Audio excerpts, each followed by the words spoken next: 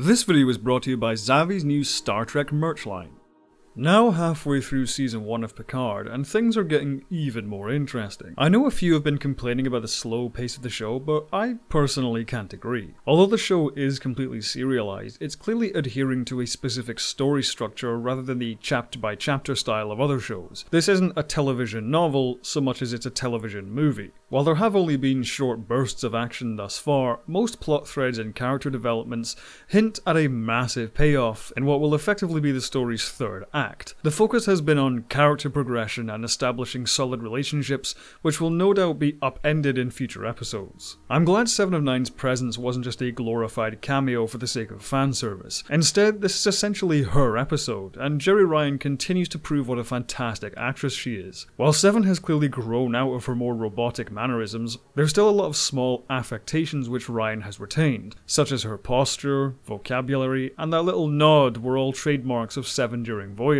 But while her blunt and unemotional tone on Voyager often held back a great deal of trauma, now this has been substituted with a deadly apathy, and the trauma this veneer holds back cuts even deeper. Poor Icheb. This opening was fucking brutal. I've seen a lot of people also complain about the graphic violence of this episode. While I don't strictly have a problem with Star Trek being violent, the Borg have always had a sense of body horror, I feel like this content did clash with other parts of the episode. The performances from both Ryan and Casey King, who took over the role of Icheb, were simply heartbreaking. But the heavily dark tone and brutal nature of this part of the galaxy is shaken somewhat by what we see later on in the episode. But first, a word from this video's sponsor.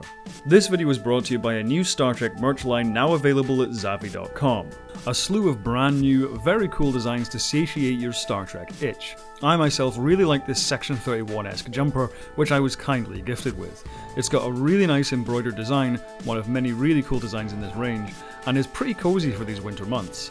Click the link below and use the promo code BATTLE20 for 20% off the Star Trek range, or the code BATTLE10 for 10% off the site-wide items. Thank you once again to Xavi for sponsoring this video, and now back to Star Trek Picard.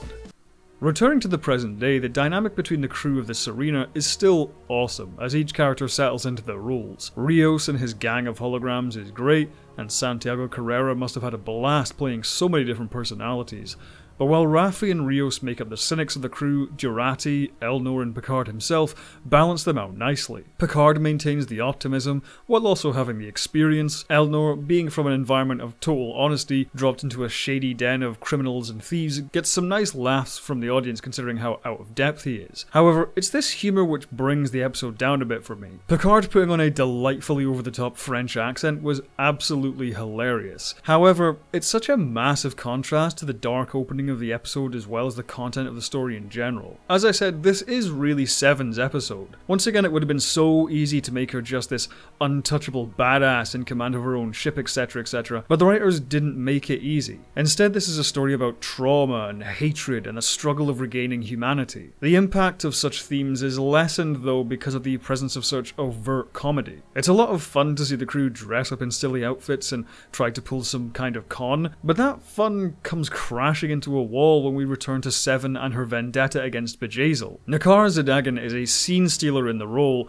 and her interplay with 7 is brilliantly written. But when this relationship jumps to the forefront of the episode, it feels a bit like tonal whiplash. Ultimately, the drama is successful in its goals though. I really liked the moment between 7 and Picard discussing their experiences as freed Borg. Both of them have been through so much in their past, and more recently. This mutual respect for what each other have been through, but disagreement in their methods, is a dynamic I'd love to see developed more in the future. Obviously, it would be terrific to see 7 return later in the season, but if not, there's so much potential for rich material between these two characters. Then again, they are like my favourite Star Trek characters ever, so maybe I'm being biased.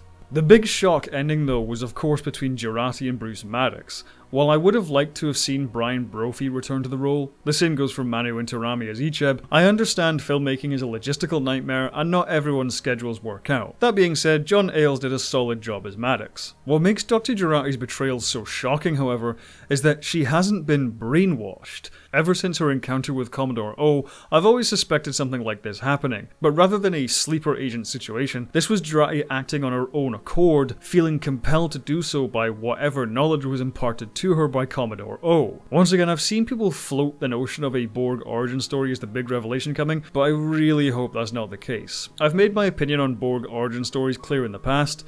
Basically, the only really good one is in the Star Trek Destiny novels. However, I'm confident the writers of Picard aren't going for that. As I've pointed out many times, the temptations to give in to shallow fan service have been avoided, and I don't see the writers giving in to that temptation for the big reveal. Hopefully, things come to a head in Soji's storyline in the next episode. Overall, I don't think this episode sucked, but its tonal inconsistency did hurt the larger drama going on. However, the unfolding plot keeps me hooked, and I can't wait for the payoff. SithSlayer91 asks, what is your favourite Stargate series and why? I answered this question in my Stargate review videos, so I'll just reiterate what I said there. My favourite Stargate show is Stargate Atlantis. I enjoyed it a lot more as an ensemble show as opposed to SG-1 often favouring O'Neill as the central hero. I also preferred the long-running story arcs of Atlantis. Because SG-1 went on for so long, it feels like they had 3 series finales before the Ori even showed up. But because Atlantis only went for 5 seasons, the Wraith never got as dull or tiresome as the Goa'uld became. At least in my opinion. Thanks for watching. If you like my videos, be sure to subscribe and hit the bell icon to stay up to date on all my new uploads. Over on my Patreon, you can see videos early. Speaking of which, I'd like to quickly thank all of my patrons who are now appearing on screen.